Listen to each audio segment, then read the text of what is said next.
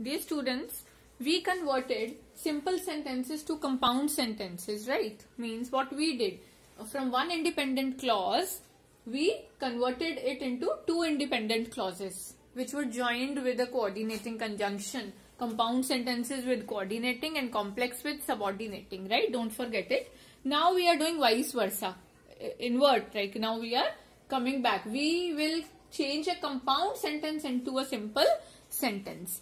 So let us take examples. First, compound sentences. Winter has set in, yet the days are warm. So winter has set in, the days are warm. Joined by a coordinating conjunction. It is a compound sentence. Let us change it into a simple sentence. What do you mean by a simple sentence? It should have one subject and one finite verb, right? Okay. And we have to, first thing is, one subject, one verb means only one independent clause is allowed in a simple sentence. Second, we have to eliminate the conjunction used, yet. We have to erase it, remove it. Let's do it. Winter has set in, yet the days are warm.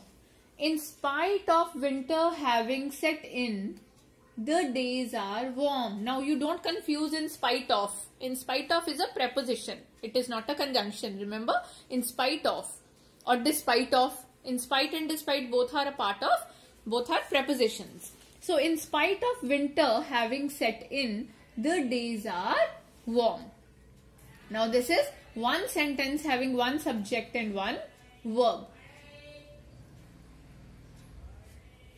Second example. The chief guest arrived, the program began.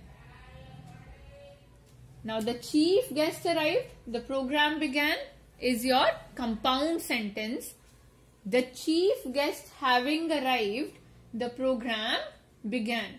So the chief guest having arrived, the program began. Don't confuse infinitives, gerunds and participles they are not verbs, right? They look like verbs but they are not verbs. So you have to, like, having arrived. You don't say that arrived is a verb. No.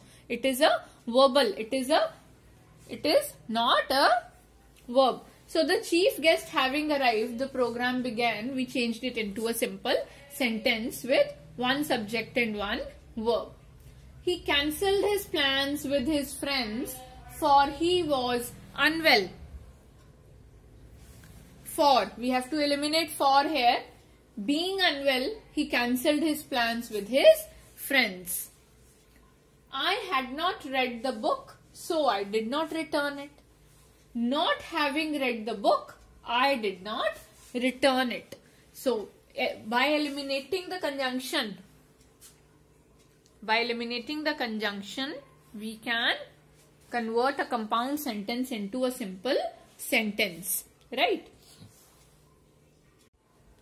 Students, now let us learn how to change a complex sentence into a simple sentence. So what is a complex sentence? Basically, one independent clause and one dependent clause,